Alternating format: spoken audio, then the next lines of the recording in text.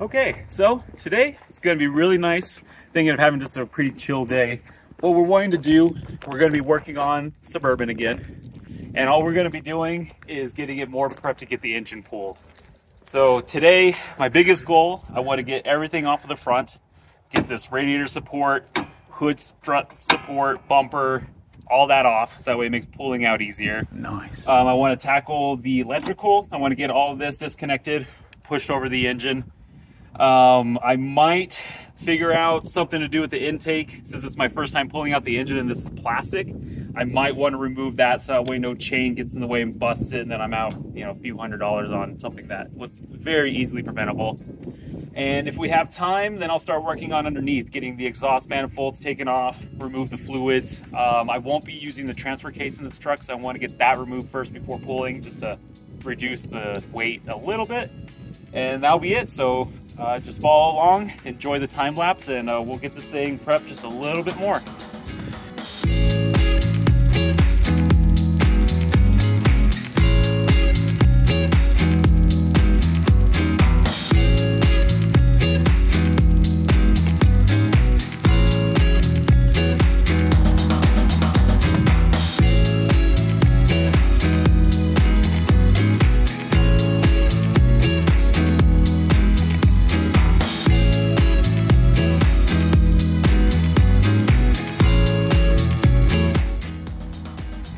All right, so we just got the front end apart. Wasn't that bad. This truck was hitting the front. I might have talked about that in a previous video. So the AC had no Freon in it, or refrigerant. The radiator had no fluid. Pretty much this thing is bone dry. So we were able to get everything out. We have much better access to the engine now. One thing that's been bothering me this whole time is all the mice damage that's been underneath this hood. You can see how they just got all the hood insulation, and it's all been buried on the top of the engine, all around here. So before I go any further, I'm really gonna come in here, put on some gloves, and just kind of clean this up first. But after that, once we get this kind of cleaned out and a little bit more presentable, we'll start with the electrical, get that pulled, and that should be the next step.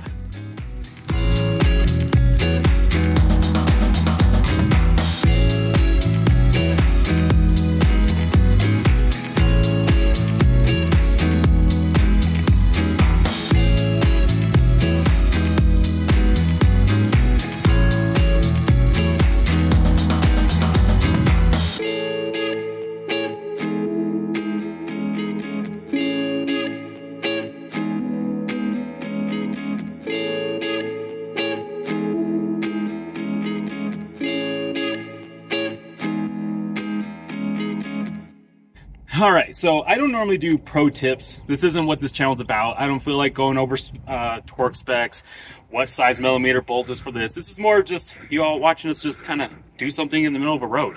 But there's one cool thing I want to show you that some people might not know.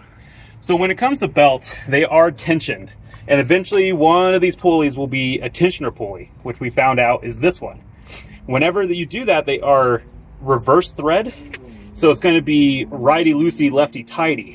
And all you need to do is you just need to grab it and go tighty, and then it'll give you enough slack to take off this belt. So let me show that to you real quick. So you just get this on here, and you think this is gonna be doing something, but all you gotta do is push it in, and now you got this slack. So all you have to do is just get that thing out of here.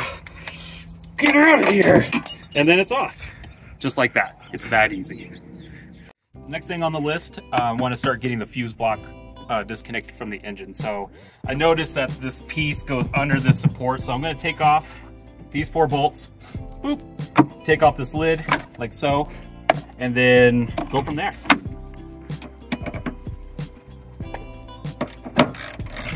I should call this the hand tight trick.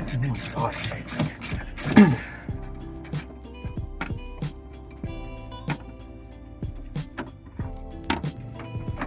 How much effort do you think you've put into, breaking tension on bolts? Ah, man, not very much. This was probably built on a Friday, so I'm gonna take it because it's making taking it apart very easy. So this fuse block, it's all plastic. There's a few clips, it's kind of hard to see, but there's a little tab back here. You just gotta boop, boop, boop, boop. So you push that back, there's those 2 little clips. And then up front, Same thing, there's two, you just gotta pull them out this way. So just kind of pull this one, get the tension off, and then grab this one, up, this one, like so, and now she's naked. And then same for this, it's pretty straightforward on how you take it off. There's more clips right here in the front. And it might be just those, or could be some in the back, I don't know. We're just kind of rolling with it.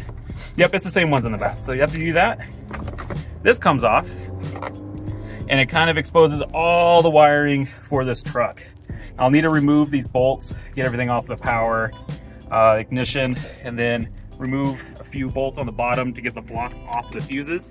And then this should just drape over the engine and we'll be essentially done with the electrical. Now here's the good rat's nest. This is the rat's nest I like. Okay, so this, if I can get into picture, there's just gonna be a few bolts in here. You know, let me know in the comments what this is, because I don't know. We'll figure it out. And the nice thing is they stay in place. So when I take them out and get them loose, they'll stay in the plastic. So I can't lose them in this little cave. And after this is apart, should be done.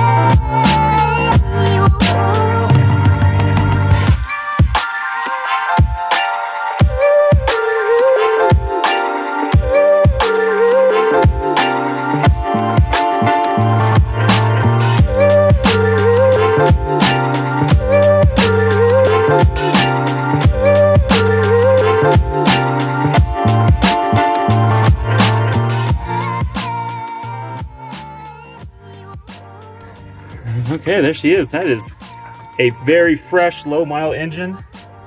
I can just stuff this stuff in the intake and just let the engine burn it. That should be completely fine. Like any trash, this is the perfect time. If you need trash burn, stuff it in there. They'll take care of it. All right, so we're gonna conclude today. I just want to give a quick recap because this does look a little bit different than when we started.